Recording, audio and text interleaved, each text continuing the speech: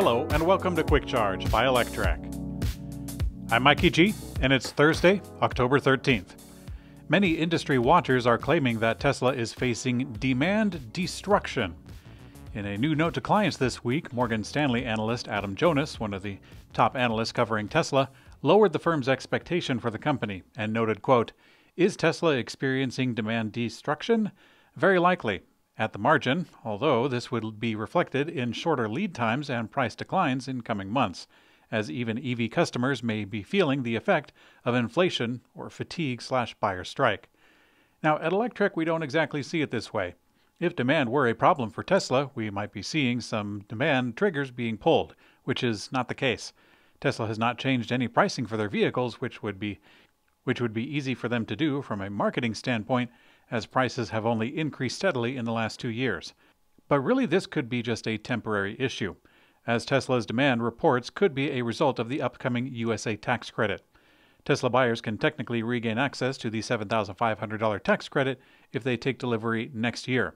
Tesla is not accommodating buyers who are eligible, like other automakers are, and therefore it might be experiencing some cancellations as contract time runs out. Of course, we anticipate that the Wall Street analyst knows this too, but if there is anything to it, then we will see demand spike approaching the new year. 1 month ago, a white hat hacker known as Green found code in Tesla vehicles to indicate that they gave one-off builds with different software codes to safety agencies testing the vehicle. And now we have a little bit more information. An investigation into the matter has not found any evidence that the automaker cheated on the crash tests. The Euro NCAP program director, Aled Williams, said, quote, "The integrity of its star rating scheme is of the utmost importance to Euro NCAP, and we will continue to do all we can to ensure the rating reflects the safety which consumers can expect from their vehicles. So far, Euro NCAP's investigations have not revealed any evidence of any attempt to cheat the tests by Tesla." Now, as to why Tesla has code referencing the safety agencies in the first place, the Euro NCAP has reportedly told that they have been used only to identify the region for which the car is configured. Now, this answer isn't entirely bulletproof, since the vehicles that are sent to other markets, like Japan, also use other road markings, yet they don't share the same differences in code. Rivian has yet to officially expand the R1T electric pickup deliveries outside the U.S., however, some of them have landed in Africa. Rivian is contributing 1% of its equity to a project called Forever. Forever has a philanthropic mission of climate change. The new images and video that Rivian shared are in partnership with the Maasai Wilderness Conservation Trust in Kenya.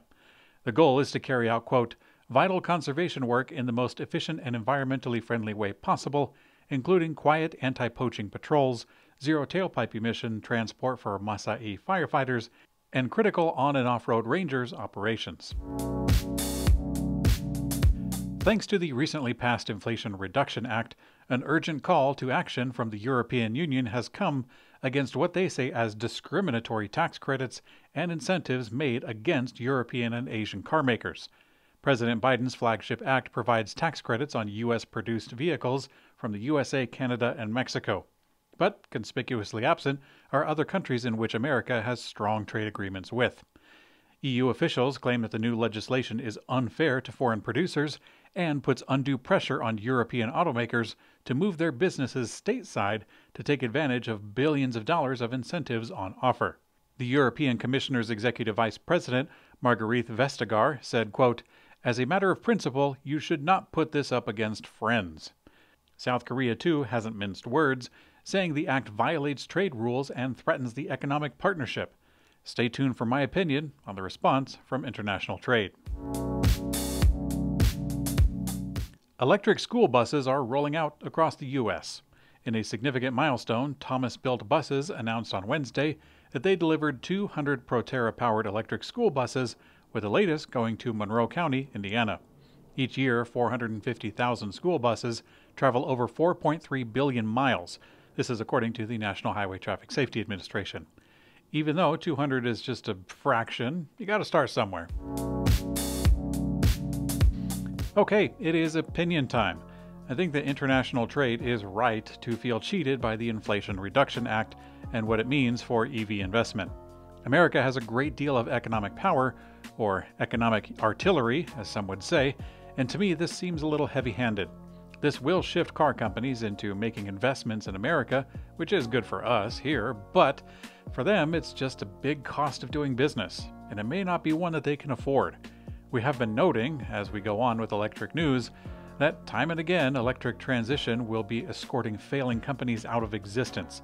And now that foreign-produced cars are being coerced into spending money on USA production, this will further duress those small companies and put the power back into the hands of the few who can afford it.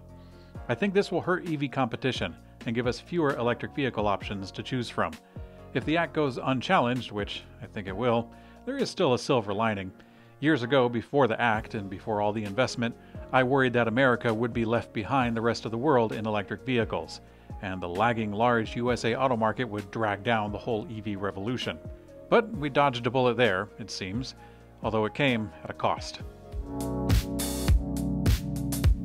In today's community comment found on YouTube, M. Patrick says, "Your videos keep showing a car crossing a double yellow line. Isn't that illegal?" For those of you listening in, during the short break between stories, I show a top-down view of a vehicle driving on a windy road, and indeed it does cross a double yellow line. So yes, M. Patrick, under normal circumstances that would be illegal.